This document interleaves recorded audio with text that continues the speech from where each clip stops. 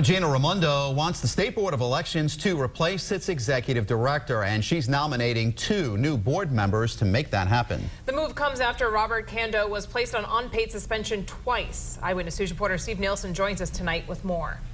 Well, to be clear, this Board of Elections, they're incredibly important because they're the ones that certify every election and make sure that your vote counts. So these 2 appointees really do matter, but the governor has made clear beyond that responsibility, she also hopes they soon make a decision on their executive director. It's no secret the Rhode Island Board of Elections has been in the headlines a lot this year. You know, every time the Board of Elections is in the news, it's not about elections, it's about mismanagement. And so we need to fix that. Governor Gina Raimondo told me the first step to doing that is appointing 2 members to the board to fill the vacancies.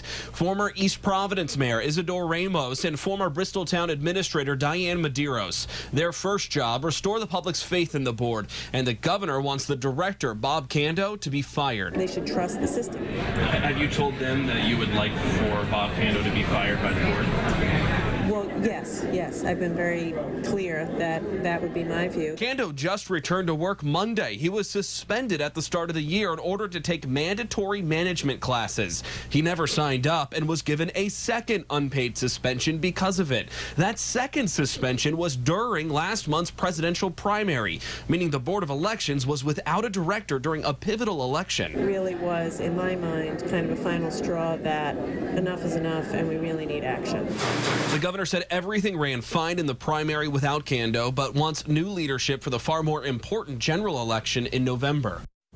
The governor's appointees still need to be confirmed by the state Senate. I'm Steve Nielsen, Eyewitness News.